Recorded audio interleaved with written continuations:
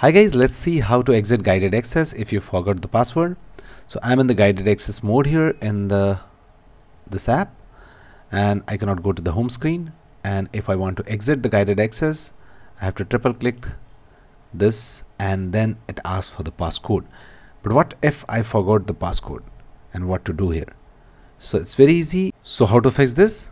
First press the volume up button once, then down button once, and then press and hold quickly the right side key, and do not leave this until you see the Apple iPhone logo.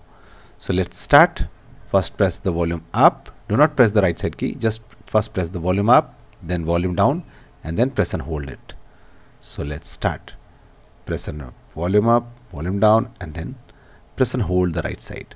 Okay, please wait patiently. Do not leave this right side key. Wait patiently until it gets off, and once you see the Apple iPhone logo, you can leave this. Okay, and that's it. You have forcefully restarted your iPhone, and now you can simply go to the settings and turn off the guided access to exit that.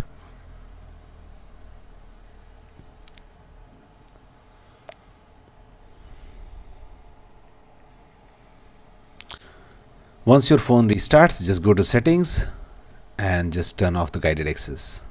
If you don't know how to go to guided access, just go to settings and then go to accessibility and just go to the guided access and turn it off. That's it. Please do like the video and subscribe to the channel.